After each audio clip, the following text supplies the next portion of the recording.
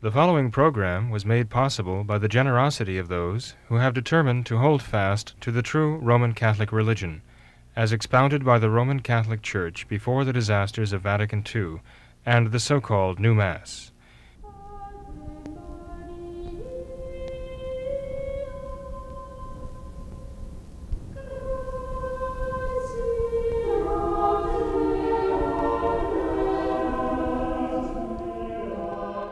Hello and welcome to What Catholics Believe. I'm your host, Thomas Nagley, and with me tonight is Father William Jenkins. He's a member of the Society of St. Pius V.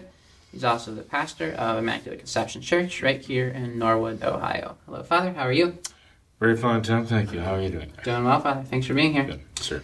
Father, we have at last reached the conclusion of the Amazon Synod, which has been taking place over the course of the last month in Rome. And there's so much to cover here, Father. You mentioned in your sermon on Sunday that with all the events that are currently taking place, you believe that we are perhaps in the time of the Great Apostasy. So, Father, could you give us a final update on this Amazon Synod? Where are we at now? Where do we go from here? Well, Tom, I did say in a sermon on Sunday, that's the feast of the kingship of our Lord Jesus Christ, that I thought we were in the time of the Great Apostasy, right? It will take a while, right? It's not a single event that comes and goes in a day. And actually, I'm just echoing the voice of St. Pius X himself. In 1903, when he issues in his first encyclical, I think it was October 4th, that he issued his first encyclical in 1903. Just a couple of months after he was elected the Pope, he talked about how terrified he was to become the Pope because he believed that we were in the times described by St. Paul in 2 Thessalonians chapter 2. That is where St. Paul describes the coming of the Antichrist. And Pope St. Pius X mentioned quite explicitly he thought that we might be in those times, and that the Antichrist might be already in the world or soon to come. So, my opinion matters little, but his opinion matters very much. And that was over 100 years ago. And that was well over 100 years ago now. But he saw the signs of it, and he recognized them. So, and one could see why he would be terrified at the thought of becoming a pope, Right. The vicar of Christ on earth at a time like that. So, the Amazonian Synod, or there are so many different titles of the Synod for the Pan-Amazon region and so on. And the Synod has come and gone, you might say, but it's not really concluded. It's just beginning, you might say. Okay, the real work of that Synod was predetermined in the Instrumentum Laboris, the famous working document that they put in front of all the participants. It was pretty ill spelled out what the Synod was going to do. I guess we were somewhat holding our breath to determine whether or not they would lose their nerve in putting in these radical developments. I thought that I thought the Synod would follow a certain pattern, and that is that they throw out something really radical and then enact something that was less radical, okay? But it was still radical. But then at the end, everyone would say, oh, thank goodness we dodged the bullet. They didn't take this to its full extent. They weren't as radical as they might have been. And this is typical procedure for modernists, to move things along. This is typical procedure for leftists. Right. We're making it worse, but not nearly as bad as you might have been afraid of, as we threatened to. And so accept this, be at peace with it, get used to it, because there's another step coming soon. But in fact, the Amazon Synod was as radical as the working document made it out to be. Not only because the final document which came out, there was a great deal of controversy as to who would be authoring that document. And to this day, I'm not sure they have answered the question, who's actually composing this final document. But it did come out in favor of a married clergy, a married priests in the Amazon, region, which is, good for, they say it's going to apply to the Novus Ordo Church throughout the world. The German Episcopate is already saying they're going to kind of take their own way in this and kind of expand upon the Amazon Synod and make of it what they want. But they've been radical for so long, nobody's surprised at that anyway. But, I mean, the modernists have been attacking the priesthood all along anyway. I mean, it was the very first sacrament that they attacked back in 1968, first one they changed. So they've been undermining the whole idea of any Catholic priesthood for a long time. So, when one day at ordinations in Ridgefield, Connecticut, as we were in procession for the ordination mass, we had a group of radical women there in shorts and T-shirts holding signs demanding the priesthood. But when they saw the traditional priesthood, they packed up their signs and left. That's not what they had in mind. They were looking for the Novus Ordo priesthood, which is not the traditional Catholic priesthood by any means. Okay. So when we read about the Amazon Synod talking about married priests, we have to realize they're not talking about the Catholic priesthood. They're talking about the Novus Ordo priesthood, which is something radically different. They're trying to replace the Catholic priesthood entirely, but they've been working at this now for a long, long time. They're following in the footsteps, basically, of the Anglicans long ago and the Protestants before them. So, in any case, they also left the door wide open for women ministers. And finally, I mean, they're talking about the diaconate. They're talking openly about making women deacons. And one cardinal, in fact, is saying, well, if we're going to make women deacons, we should make them cardinals too. Because if we make them deacons, but not let them be cardinals, they're going to leave the church. Well, I've got news for you. They've already left the church a long time ago. So the Catholic Church, the true Catholic Church anyway, so they're still pretending that all of this is Catholic. But the real point of all of this, and having the so-called married clergy in the Amazon, married priests, so-called, and having female ministers, is so that they can bring in this Amazonian rite. They want the Amazonian spirituality. They want the pagan theology. They want the pagan rituals brought in. And they're relying on the older married men, the shamans, like the grandfathers, and the women, who they say in the working document are the ones who teach the children the songs about Pachamama and all the rest. So they bring in the lore of their ancestors, pagan ancestors, and they teach this to the children. That's why they want them to be the ministers of their new pan-Amazonian religion, in following upon this synod here. And they want that to be a model as to what they're going to do to their church throughout the entire world. That's the new order. Right? They also brought a number of other changes in. They talk about an Amazonian rite. So they're going to bring in a new rite of the liturgy, their liturgy, in which they're going to celebrate the Amazon. They're going to celebrate the Amazonian indigenous deities and spirits. That's what they intend to do. Pachamama is just one of them, okay? And there was something that came out about the idols being thrown into the Tiber River and then retrieved, and the Italian police returning them, restoring them to Francis. And he made some kind of vague threat about marching into St. Peter's with them. But I understand, actually, those idols had already made the journey into St. Peter's. After the idolatrous worship of the idols in the gardens of the Vatican on October 4th, I understand that those very idols were carried into St. Peter's and before the baldachinum of Bernini, and right there in front of the high altar at St. Peter's, they had an idolatrous worship ceremony.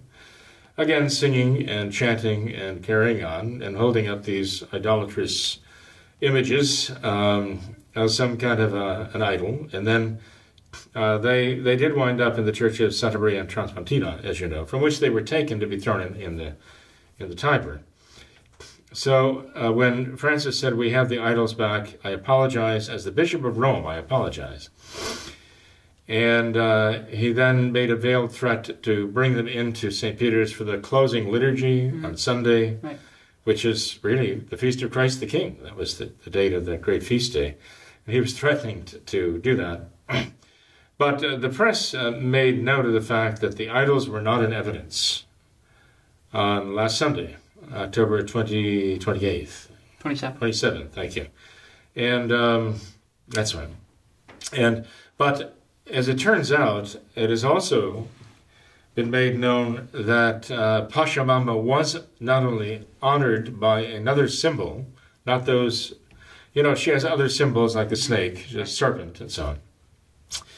But there was a woman who actually conducted this up the aisle at the offertory procession, right? The offering of the gifts and so on.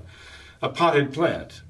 And the story is that it is part of the lore of the Amazon region that you can honor Pachamama by taking a potted plant, actually, or even, just a plant in the ground anywhere, soil, and press your thumb into the soil to make an indentation.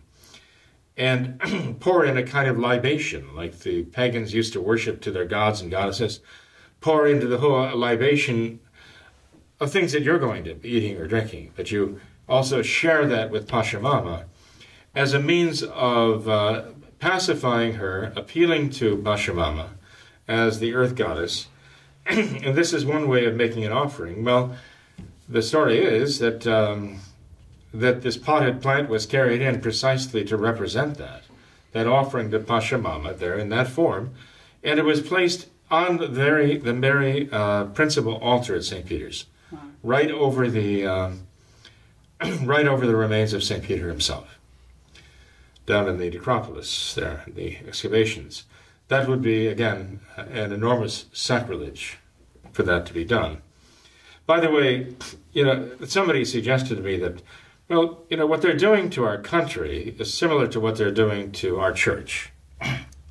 We see as traditional Catholics, our church being dismantled, as it were, the faith being dismantled in the hearts of the Catholic people by the modernists. And they're trying to falsify our faith entirely. They're trying to put an imposter church, an imposter religion in its place, modernism. And we're also being told that you look at what's happening in Washington, D.C., they're trying to destroy the Constitution to do away with it and simply replace it with kind of mob rule in the Congress, okay? Congress run by the Democrats. They just want to kind of make it up as they go along. We see this with the so-called impeachment proceedings and so many other things that they do.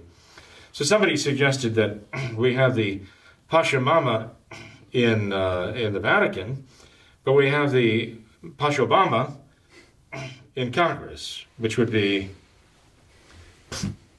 the Mother Earth fertility goddess Nancy Pelosi, right?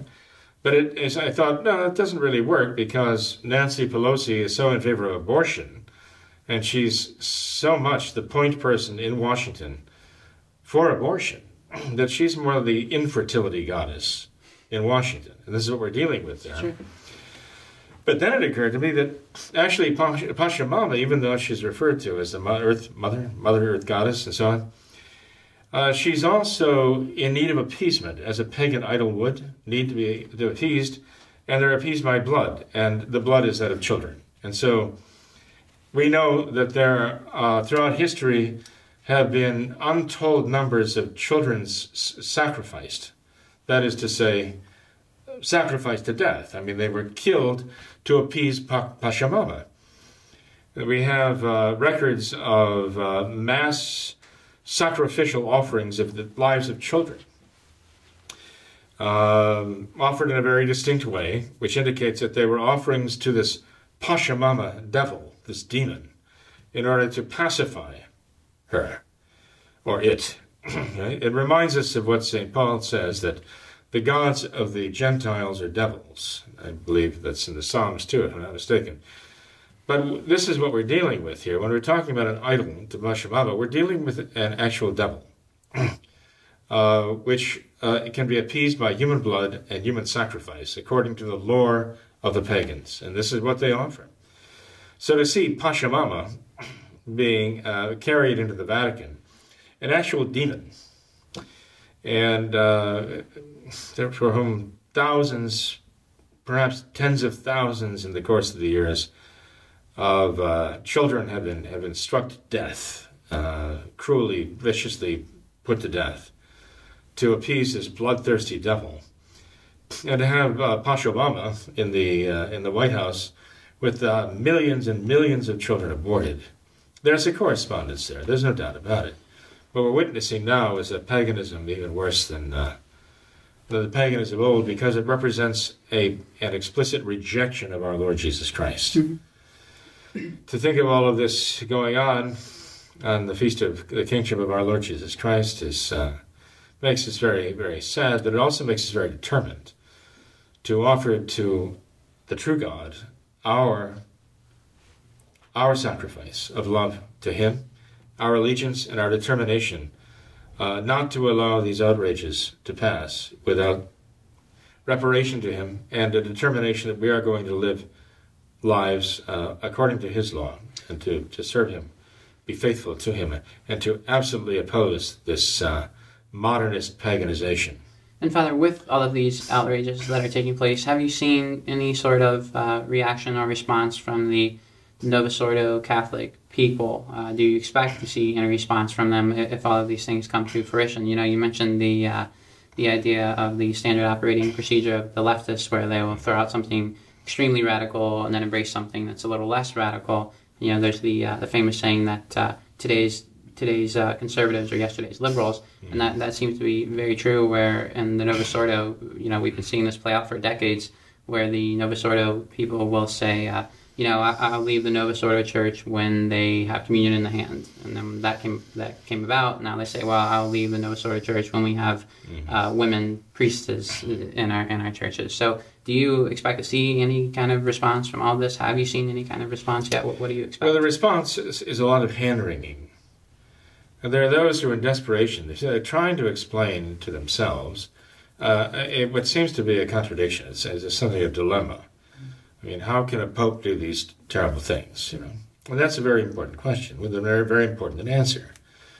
And the answer would be, well, you know, if a pope does these terrible things, then he would be a heretic or an apostate, and he would therefore lose the office, if he ever had the office, if he in fact ever was a vicar of Christ on earth, if he ever was a successor of St. Peter and so on. He would lose that because in the eyes of the church he would have died, spiritually died. And in losing the faith, it would be as though he had simply lost his life.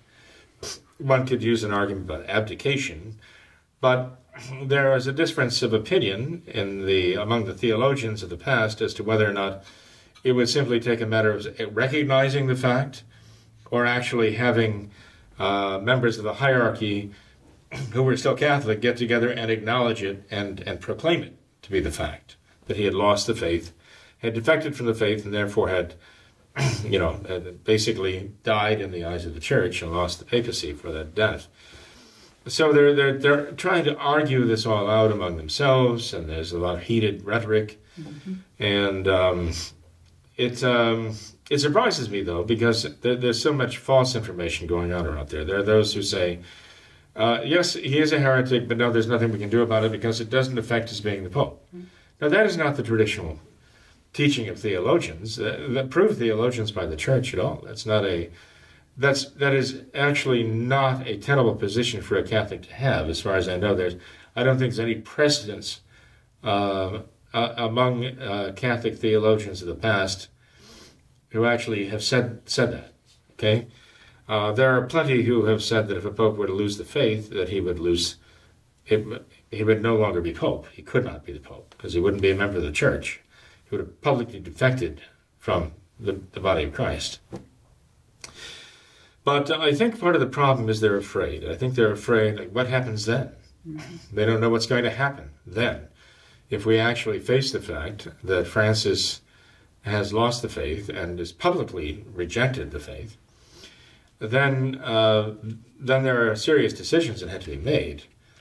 I've been just telling them all through all these broadcasts that no matter what else one may think about all these matters, one still has to return to the practice of the traditional Catholic faith, no matter what. That's a given. That's the baseline. We have to give up the Novus Ordo, the new order. We have to give up Vatican II and all that came out of it, with all of the modernism and all the modernist principles that it sowed, and the confusion that it sowed in the minds of the Catholic people. We have to reject that as one big, huge modernist construct, and see that what's happening now is simply a new phase of what began before then. That began in the run-up to Vatican II and then followed from it.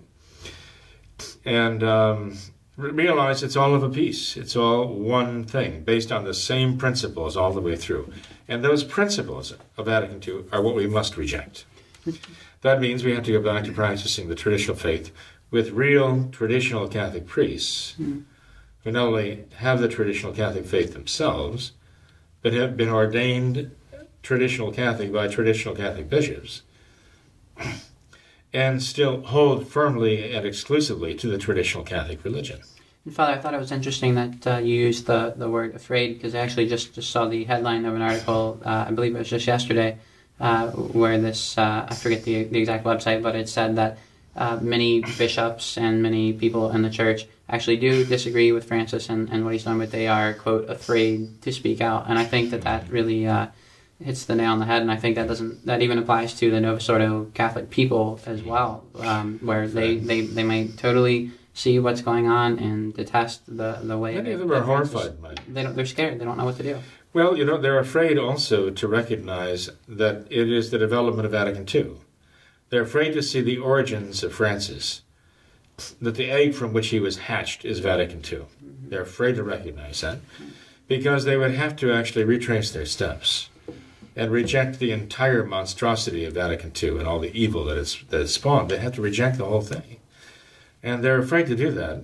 In some cases, some of these people were born during or after Vatican II, and this is all they've actually known. Right. And so for them, the traditional Catholic faith and traditional Catholic religion are kind of terra incognita. They're not incognita. They're not known to these people. They're familiar with it. But they can become so, and this is what they really need to do. Once they realize they're on the wrong track, and if anything, Francis has shown them that they're definitely on the wrong track, then they need to find the haven back in the traditional Catholic faith and the practice of the traditional Catholic religion. They can't be afraid to acknowledge the truth. Walter Matt does make that point, that Vatican II spawned all of this evil. I'm sorry, Michael Matt. Well, see, I'm living back in the past here. I'm revealing my age here, but, Michael. Still the wonder and the you might call it the good old days, I guess, but like a traditional. But yeah, really. But Michael Matt does make that point, and I give him credit for that. He's the one who also says we've got to unite the clans, and his idea, I think, is to bring everyone together in the traditional Mass and traditional sacraments, and return to the traditional practice of the traditional Catholic religion. But I think that we have to realize that uniting the clans, it has to be the work of God. So the so-called uniting of the clans. How do you so-called unite the clans when so many of them want to cling to Vatican II? And look at that, and consider Benedict XVI to be the great traditionalist. And he's not. Okay, he was very much a part of the Vatican II revolution from the beginning. Until the day he died. He was very much a part of the Vatican II revolution. As you say, he was one of those who was yesterday's conservative, liberal, who became the present day's conservative, just by contrast. So you can't really unite the clans except around true principles. And those principles have to be a rejection of Vatican II principles. They have to be true Catholic principles.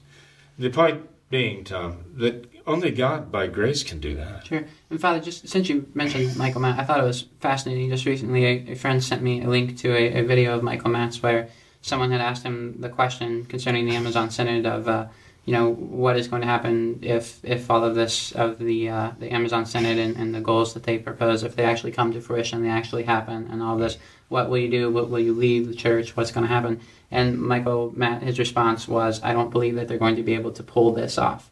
And just hearing that is, it just amazed me to think that they're not going to be able to pull this off. They've already pulled it off. There's no semblance of Catholicism left. I don't know what he means by that, actually. I think he means that they're not going to be able to actually impose all of these incredibly radical reforms that they propose. He doesn't think that they're actually going to come to fruition. And maybe he thinks that God is going to intervene and stop it. It's God's church. Okay, there's so many people who say that, as though it absolves us of responsibility so we can just sit back and watch the wreckage, right, and the souls being lost by this. Yeah. Well, I dare say, that they're exalting the Maccabees now, but the Maccabees did not just sit back and say, well, God isn't going to let this happen. They took very decisive action about this to defend their faith, and which at that time was the true faith, no doubt about it. Sure.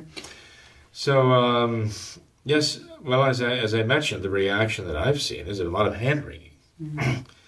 And who was it? I think Monsignor Pope in Washington, D.C. says we've got to pray that there'll be this return to Humane Vitae, and Francis will come around and come out with his allegiance to Humane Vitae. So we've got to pray for that, okay? And then somebody else is saying, oh, I think we're already past the Humane Vitae moment, And then others are saying we've got to pray that God does this and that God does that. But I imagine there were, at the time of the Maccabees, many Jews who were faithful, who just said, well, we have to hope that God intervenes, and stops all these pagans from, subjecting our land to their paganism and putting out their pagan altars and offering pagan sacrifice in our land and so on. I'm sure, but there was only one family that we know of that rose up to begin to oppose this decisively, and those are the Maccabees. And, I consider Monsieur Lefebvre to be one of the Maccabees, or in the spirit of the Maccabees, to stand up and say no.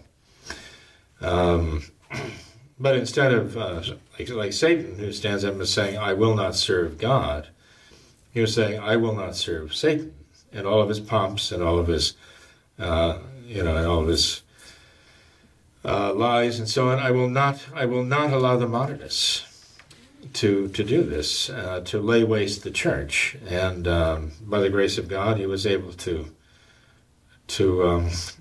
bring about, rally the traditional Catholics, just by a very strong voice, condemning modernism. I would that the modern Society of St. Pius X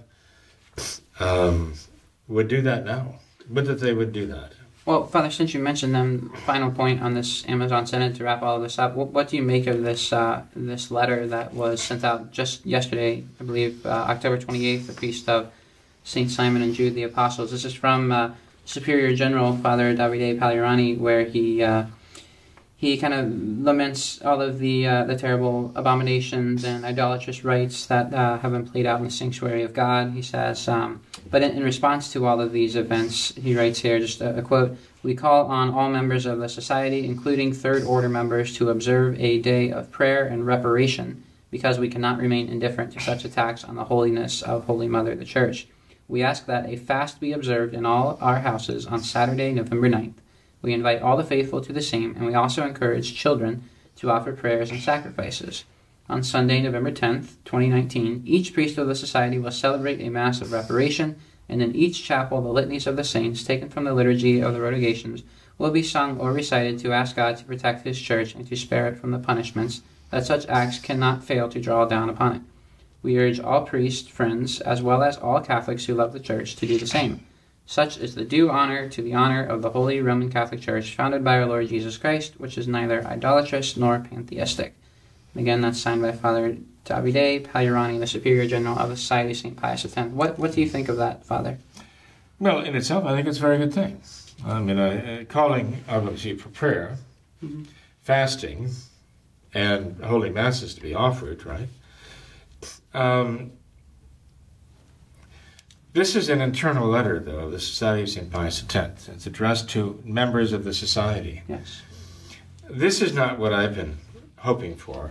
I mean, I was not that I'm against what is called for here. Okay, I think that's very good and very important, insofar as it goes. But I think we're all looking at the Society of St. Pius X now to fill the role that Archbishop Lefebvre himself filled. Yeah. Now that's unrealistic because Archbishop Lefebvre was a unique individual with tremendous gifts and great faith. And I don't know of anybody on the face of the earth who is another Archbishop Marcel Lefebvre right now. So I'm not expecting Father Pagliarani or Bishop Fillet or anyone to take Monsignor Lefebvre's place, okay? But I would say this, I mean, Archbishop Lefebvre was that resounding voice, not just within the society, but he was the resounding voice that went to all the world. He spoke openly to all of the world about these things. He doesn't just put out a newsletter, as it were, to the members of the society about these things, addressing them like in a kind of an in-house thing. He actually spoke very boldly for the faith and against error, against heresy, against idolatry, against sacrilege, against blasphemy. He condemned these things before the whole world. And so that's what is necessary right now, I think. And, I don't think it's unreasonable to expect that that's what Monsignor Lefebvre himself would want of the society that he established, that it continue his work of condemning modernism in all of its works and all of its pomps throughout the entire world. This is truly something satanic that we are facing right now. And even when Monsignor Lefebvre was engaged in trying to work out a protocol arrangement with the Vatican, when there was an attack on the faith, he was not silent. He would not sacrifice the integrity of the faith or let our Lord be insulted or offended for the sake of diplomacy. Okay? He was a trained member of the Vatican Diplomatic Corps, and he knew diplomacy very well. But he would never, ever allow diplomacy that is human interests to silence him when it came to defending the faith. And he was very, very outspoken, very bold before the whole world about this.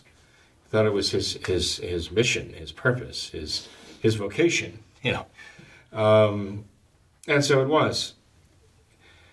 We don't hear that. We do not hear that leadership.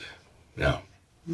And again, I mean, I'm glad the Society of St. Pius X is doing this. I'm glad they recognize what they call here idolatry and pantheism being promoted in the Vatican. But I hear conservative Novus Ordo voices raised to condemn this in no uncertain terms, and with the voices that are actually carrying around the world. And that is one area where the Society of St. Pius X seems to just be almost deafeningly silent in terms of that voice to resound through the world, condemning these evils, rallying the troops, I think it was Monsignor Lefebvre who really initially wanted to try to unite the clans, as it were, right? But the Society of St. Pius X is not only taking a back seat to that, and kind of ceding that role to a Michael Matt to call for that, but it's not even on the bus. I mean, when there were conservative Novosoro voices that's even signed a letter to all the Novosoro bishops saying Francis is a heretic. You need to acknowledge that. The voice of the Society of St. Pius X was raised to disapprove of that letter, that accusation against Francis, and to actually, I think one took that the way it was, at its face value, as a defense of Francis, that you can't blame him. And this is disrespectful for you to accuse him of this. So what is this ambivalence we're seeing here?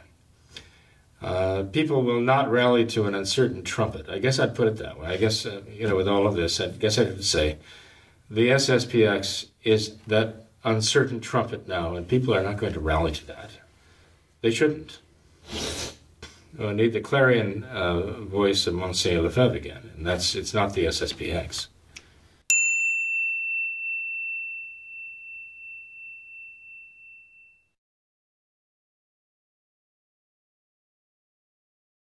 Father, I'd like to change gears and spend a little bit of time on another topic, if you're up for it, for this the second half of the program. We received a couple emails over the previous months concerning this topic of Catholic dating. Mm-hmm. And we have a few particular questions in regards to this topic, Father, but just in general, how should single Catholics go about dating today? How should they approach dating and finding a spouse? What kind of mindset should they have? What kind of things should they be looking for? Well, Tom, it's not really so much of a change of topic, frankly. I'll tell you why. Because, again, the modern mentality is that dating is primarily for fun. And there are still those who say, well, I'm dating because I'm looking for a spouse. Okay? But unfortunately, too many of them, when they say, I'm dating to find a spouse, think of it that way, though. They think I'm thinking of a spouse with whom I can have fun, with whom I can enjoy life. And I want to find somebody with whom I can enjoy life, and I'm looking for someone who I can fall madly in love with because they have a great sense of humor, they're this, they're that, they have all these qualities. And for a traditional Catholic, though, what we're looking at is finding someone with whom to find our vocation, pursue our calling from God. And that calling from God in the married state is to be a husband, a wife, a mother, a father. And so what our young people need to be looking for when they are looking for a spouse, and therefore dating with that in mind, they should be looking for someone whom they can truly love and respect and admire so much that they would want this man to be the father of their children and this woman to be the mother of their children.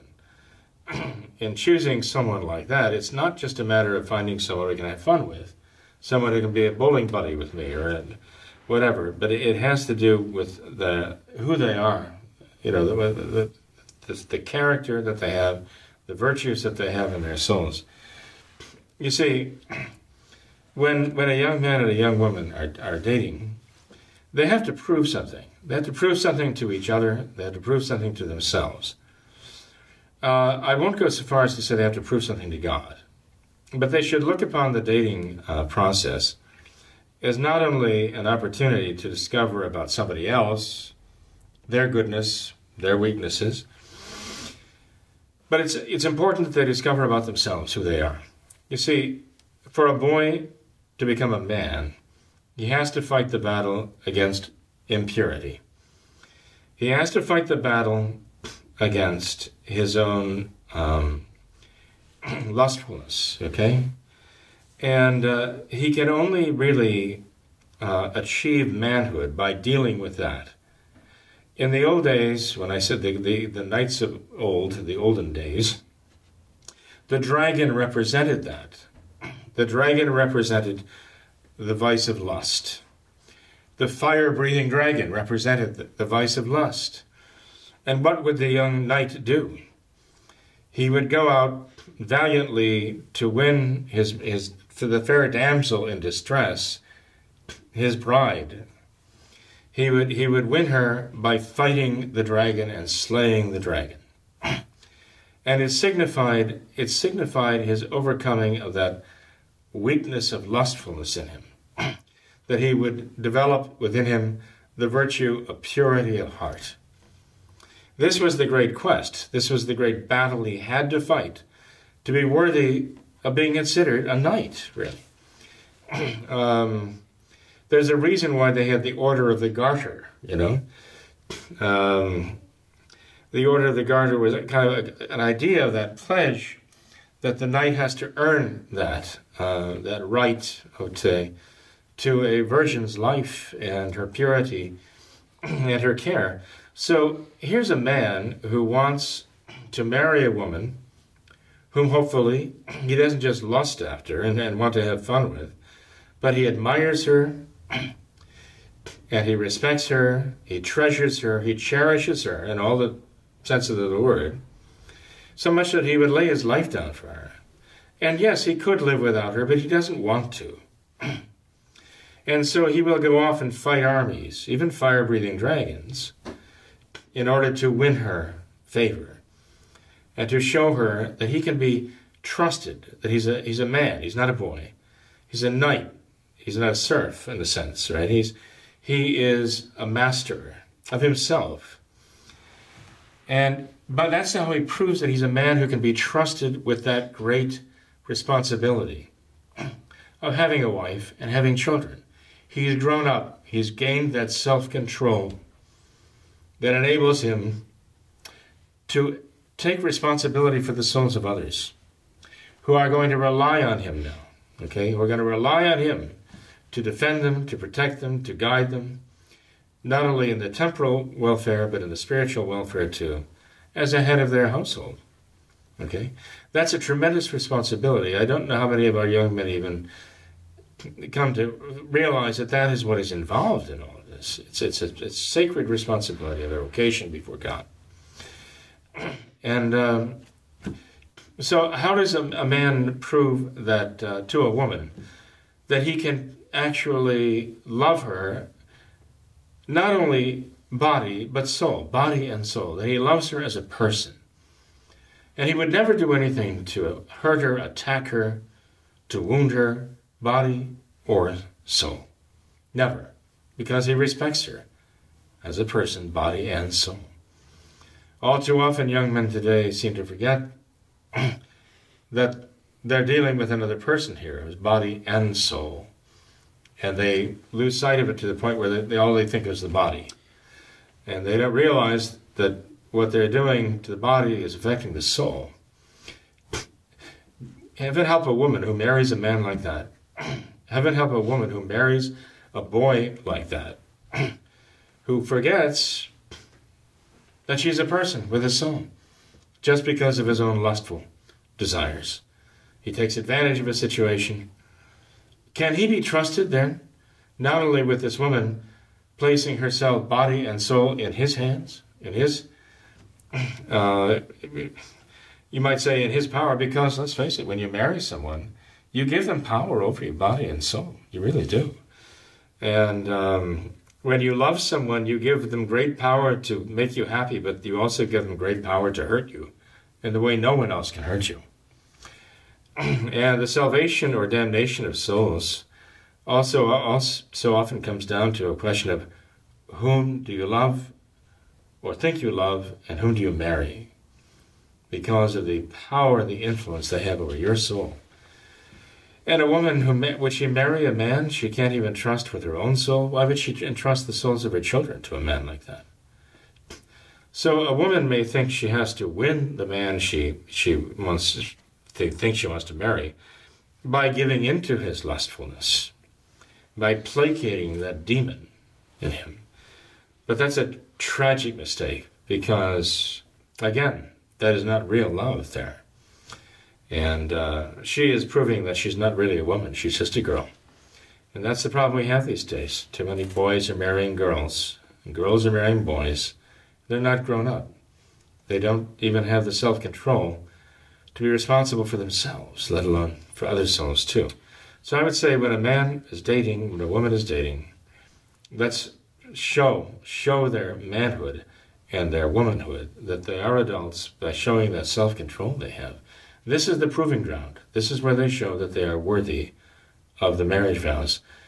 If they're going to respect the marriage vows when they make them, if they're going to respect the marriage vows after they make them, they have to show that they respect the marriage vows before they make them, right? If they don't respect their marriage vows before they make them, they're not going to respect them when they pronounce them, and they're not going to respect them after they're married. Mm. This is one of the greatest barometers, you might say, of the future, like weather forecasting, as to whether or not they're going to be faithful in marriage, if they can be faithful before marriage. Father, there's a practical question that arises before all of this, though it kind of prefaces everything that you're talking about, and that is this question of how does a traditional Catholic, let's say a traditional Catholic man, how does he find a real traditional Catholic woman? How does a traditional Catholic woman find a real traditional Catholic man to date? Is it as simple as if they feel called to the married state that something just kind of organically comes about? How much energy should they invest in seeking out a Catholic dating partner? What do you think of the online dating kind of world? So just a practical kind of thing, Father. How does one go about finding a Catholic dating partner? Well, I mean, obviously, if you're looking for a traditional Catholic spouse, there are certain places you certainly don't look, okay? Such as? Bars. Okay, you don't do the bar scene. There are certain areas you just don't do. You don't go looking there. I mean, if you're looking for gold, certain areas, if you're going to want to strike oil, if you want to find something valuable and precious. And so, I mean, you have to be very prudent in that, but you have to pray. It all starts with prayer, asking God's guidance. Without that, it cannot end well, okay? The graces need to be there. And one needs to pray not only for himself or for herself, but one needs to pray for the other person out there. Now, I don't believe there's the one, the only, okay? Okay, people think in terms of, oh, there's the one, I've got to find the one, the needle in the haystack. It's not that way. And not only that, it's not really a matter so much of them conducting this massive search, okay? It's not a reconnaissance mission, one has to pray to God that God brings them together. And so the prayers are indispensable. They're essential to have all this work out and begin well and end well, okay? One has to pray to God for oneself and for one's eventual spouse. But, if one were to look for traditional Catholic spouses, then the logical place would be to look in traditional Catholic chapels and to visit them, to make friends. I mean, a young woman could no doubt makes young women friends in other chapels and go and visit them.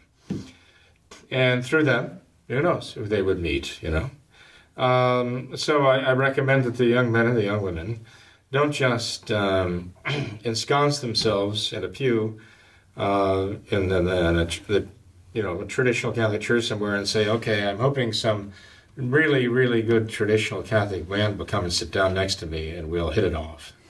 And no, I mean, there has to be some effort there, okay? But one cannot think that the entire effort depends upon me. I have to look at it this way, that I'm going to make the effort, the reasonable effort, and God will reward my efforts by going beyond them. And so it is important that one make efforts, first of all, beginning with prayer, but then I'd suggest that the young people circulate among the traditional Catholic chapels and allow themselves to be known and to get to know others too. What about online dating websites? No, I was going to get to that too. There was a time when I was very much against that because I considered that to be sort of like trawling for fish, And I don't know, I didn't know how well that worked. But I'll tell you, as somebody convinced me now, we have a number of very nice, very good, healthy marriages that have come out of these online websites where they are for conservative, traditional Catholics. When they say traditional these days, it really is a broad range. It can mean anybody from just someone who practices only the traditional Catholic religion in its entirety to somebody who's content just to hear somebody say Dominus Vobiscum, and then everything all is well. Or Kyrie eleison, that's all they need. Then that's a traditional Mass as far as they're concerned, which it is not. So when you go through these websites, you really have to be careful. But the benefit is that you can look at the profiles that are there and see how people answer these questions, pertinent questions. And the answers might not always be spot on and, mean what you think they mean or what you want them to mean. But still, you can eliminate so many people who do not meet your requirements. And it also makes a statement and says, this is what I'm looking for. So these are my principles. And I'm looking for somebody who corresponds to who has the same principles I do.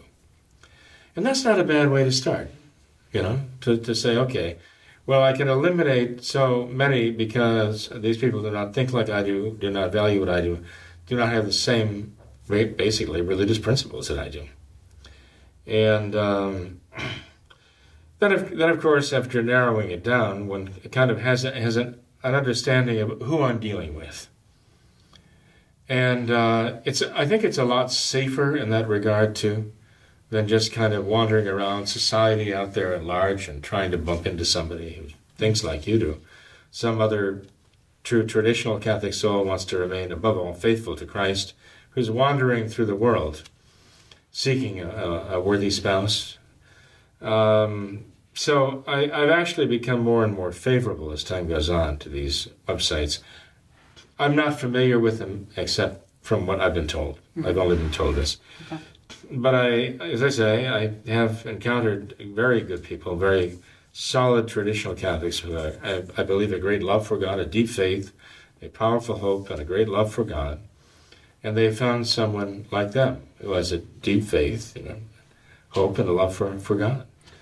So I think it can happen, but I know that the success begins with the prayers.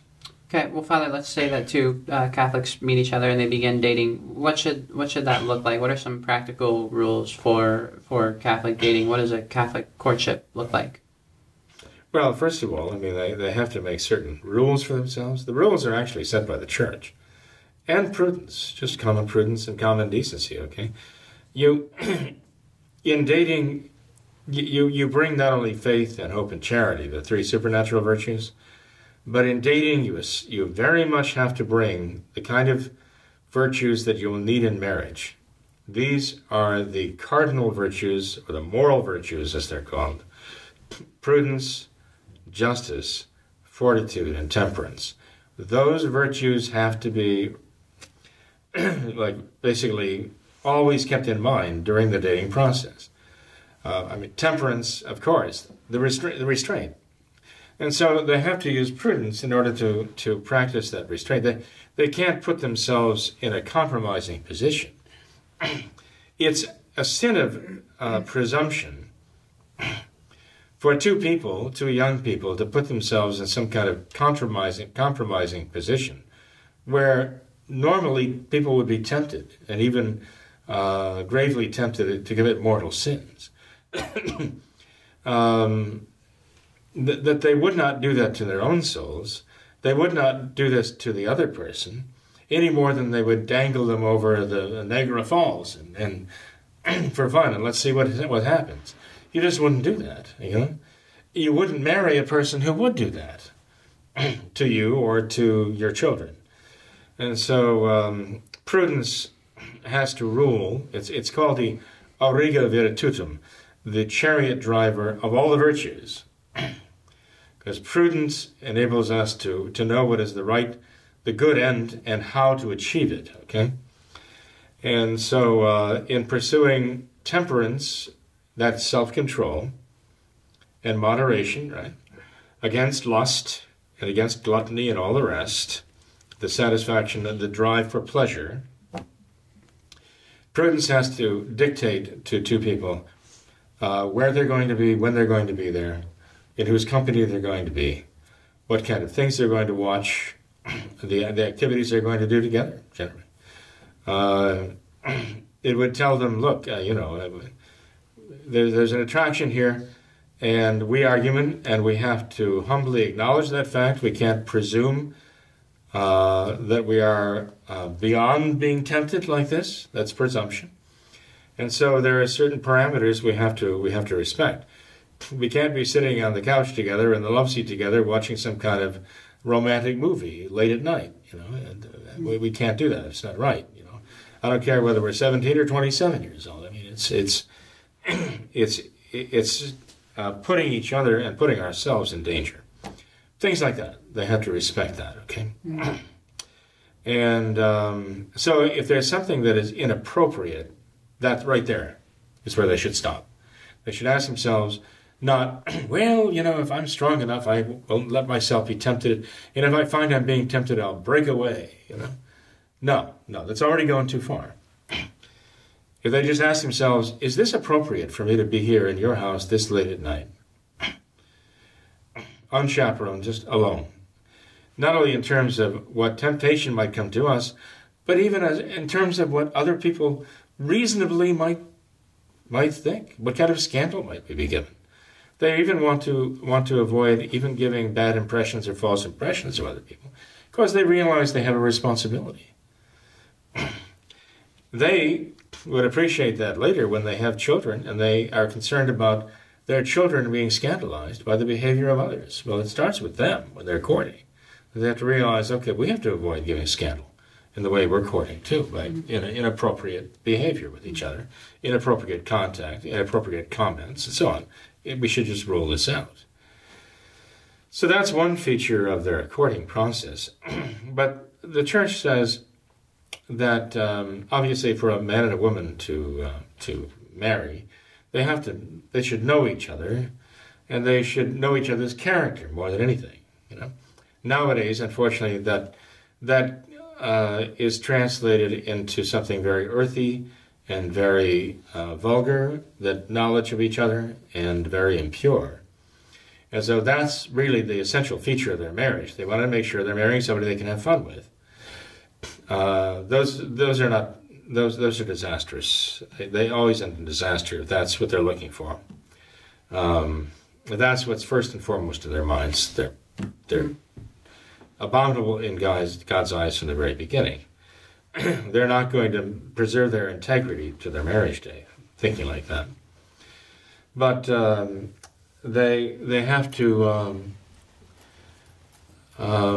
think in terms of the long-term vocation they have, and realize that the powers that are given, the reproductive powers that are given, male and female, draws them together, are given in the service of God giving life. And this is not just something involved. God did not give them these powers just for the sake of having fun. God did not give them the mutual attraction for the sake of having them just enjoy each other's company.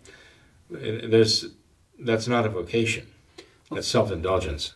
Father, you mentioned that the church has established some rules concerning dating. Has she ever spoken anything concerning the length of the courtship? Because it seems that nowadays very, very long and extended courtships seem to be the norm, and there seems to be many cases where say a Catholic couple will meet each other in high school, they'll begin dating in high school, they will date throughout college, they don't want to get married yet until they finish college, but even then after college, often one of them will go on to graduate school, or they'll say, I want to wait, pay off some of my student loans, get in a more comfortable financial position, and so it's just you have these extremely long, extended periods of dating. Has the church ever said anything about that? She's condemned the overlong, extended periods of dating.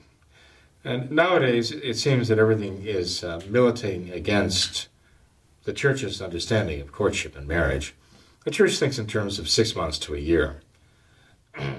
6 months being on the short side, if that's enough for a man and a woman to get to know each other well enough, to know each other's character, to believe that this is the man, this is the one I know will make a good husband and a good father, a good wife and a good mother, to reach that conviction and have a reasonable certitude of that. 6 months is reasonable. And a year, when it goes beyond a year, it's considered by the church to be in the danger zone. Because there you find people, find their relationship can seem to go kind of stale.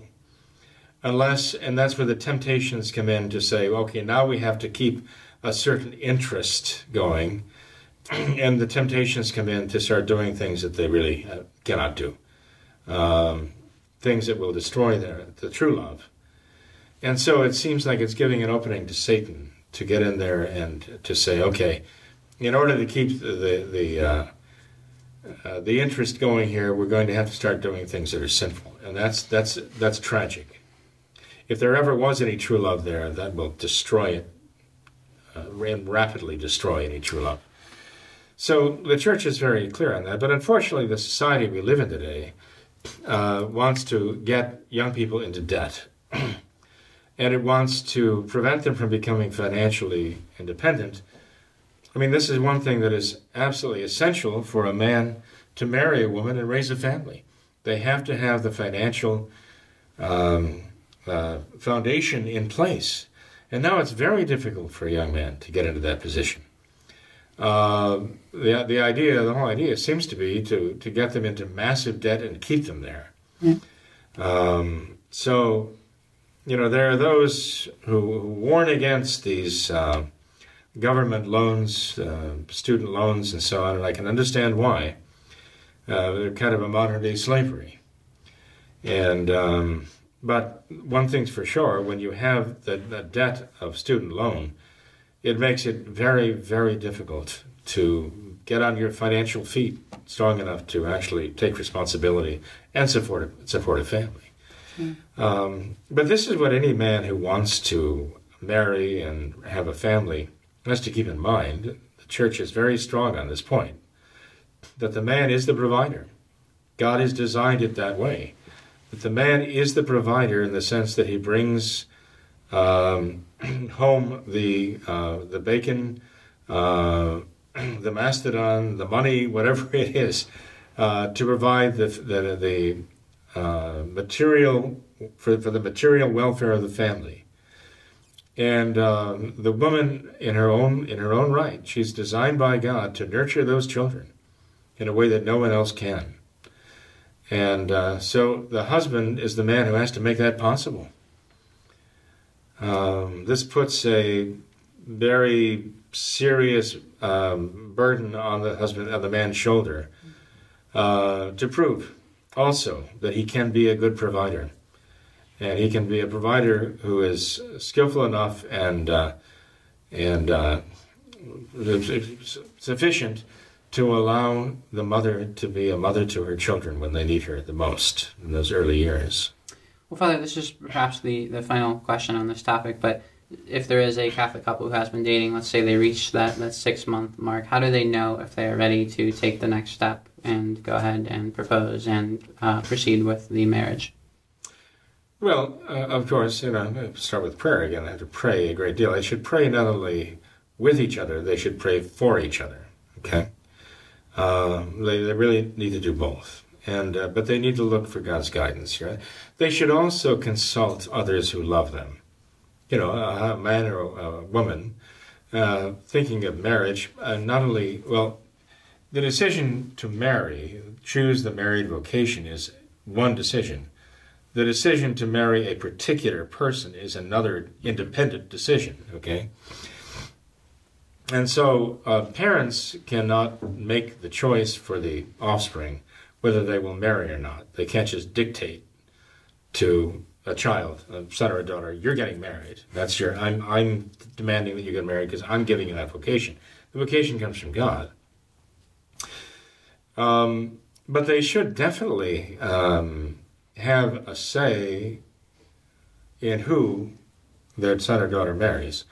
In other words, the son or the daughter should have enough respect for his own mother and father to want to know their assessment of the man or the woman they're looking to marry. Because it's not just a matter of the son or the daughter uniting with another person and starting a family of their own. We're talking about the grandparents of their children, and we're talking about actually bringing another son or another daughter into the family, as they say. So any son or a daughter who has any real respect for a mother or father will consult them on that matter. In the old days, the man the would-be groom would go to the father and ask for his daughter's hand in marriage. It's a matter of respect. And really what he's asking to do is, I am actually wanting to become a member of the family. And the father of the bride should actually he has an interest and an important role to play in that. Okay? Hopefully the bride or the groom's mother married well and brought a man into the family that is respectable and commands enough respect to draw that from any would-be suitor for his daughter or any potential bride for their son. But that's a factor they're very, very important. And not just to consult friends, but friends who are intelligent, happily married, themselves perhaps, to get good advice. They really need to get good advice. Now maybe they'll get to the 6-month mark and they haven't really gotten to know the other person well enough. Mm-hmm. And if they just have the sense, well, I don't really know, there are still too many unknowns about this person's character. And they can ask themselves, well, how would this person react if this, and how would this person react if that? What would they say about this, or what would they say about this? Maybe they don't have the answers they need. There are so many things, questions that have to be addressed when you're considering a spouse. I mean, how responsible are they financially? Are they spendthrifts? Are they misers? Do they throw money away on frivolous, useless things? Will they not even spend money on necessary and important things? Are they obsessing about making money at all costs in any way they can? These are just a few of the questions. Does this person have the educational background, or do they have the skills necessary to earn the money to support the family? But then, even if they do have the skills and the education necessary, do they have the drive, do they have the necessary fortitude to actually go and find a job and to accept the responsibility? Or are they lazy and they expect me to do things for them? Does this man take the initiative, or does he sit back and want me to do it for him? Well, what kind of a husband is he going to be for our family? Where's the leadership going to be? Am I the one who's going to eventually be supporting this family while my husband sits home and watches sports on the television? A bride needs answers to those questions. She needs questions as, does he have a quick temper, right? If he has a hot temper, how he reacts to me now if I'm late, or I burn the toast or whatever, and keep him waiting and so on. I mean, what am I going to be dealing with there? Unfortunately, I hear a lot from people these days about what they call narcissistic temperaments, or narcissistic characters, narcissistic personalities. Maybe you've heard something about these things. Well, there seem to be a lot of people these days who fit the category, or married someone they think fits the category, right? But really, when you get right down to it, narcissism is original sin manifesting itself, and very boldly and blatantly, right?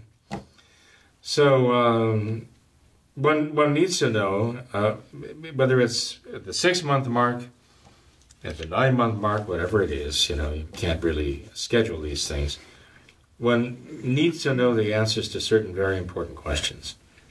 And that's where the priest comes in, to help them get those answers and tell them, these are the things you probably need to find out. If you don't know them yet, you need to find out about this person. And talk to your friends, talk to your circle of friends, find out their impressions of, this person. Talk to his circle of friends. Get to know, who are the people he's friends with? What kind of friends are they? What do his connections tell you about his character? Above all, pray to the Holy Ghost for guidance, to know what you need to know about this person and how to find that out, and then the grace to accept it, God's will. Knowing this, you have to have that intention that if you do get to the altar and you do make the marriage vows, you are going to keep them. and you want to be sure to marry someone who also will keep those vows, be faithful to you and to God. Well, Father, I think we can end with that. It was another lengthy program, but I think we got through a lot. We covered a lot of ground. I think it was very practical, very helpful. So I thank you, Father. Appreciate your time. Absolutely. Thank you. Thanks to all of our viewers as well for watching this episode of What Catholics Believe. Until next time, we ask that you all remember the words of Our Lady at Fatima, to consecrate yourselves and your families to the Immaculate Heart of Mary, and finally to pray and do penance. Thank you, and God bless you.